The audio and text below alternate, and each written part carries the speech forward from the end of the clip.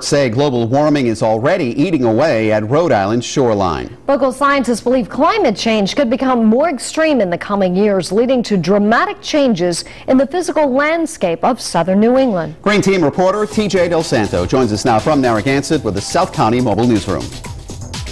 Sea level rise will impact just about every southern New England community from here in Narragansett, across the bay into Newport, and all the way up into Providence. Is there anything that you can do? I spoke to local experts about what they think.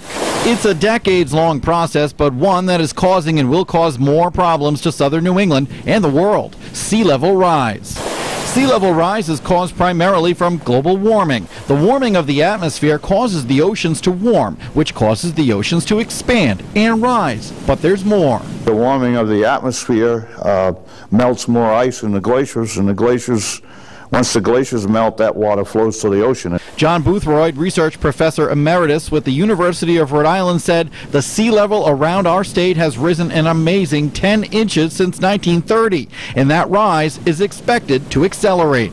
It might be as much as 3 feet by 2100. So over 3 feet additional. The sea level rise will affect recreation, it'll affect infrastructure, public infrastructure, it'll affect along with increased storminess.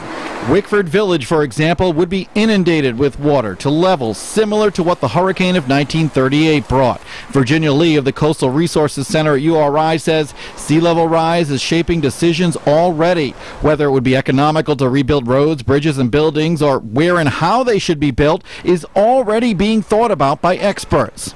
Build your house and/or your business, build your structures 3 to 5 feet above existing base level floodplain, so that you can have it for the next 50 years. At this point, experts say we can't stop global warming, but by reducing energy uses and the burning of fossil fuels, we can have an impact. And for more information about sea level rise here in Rhode Island and what you can do, you can go to our website, WPRI.com. For the Green Team, I'm TJ Del Santo, Eyewitness News.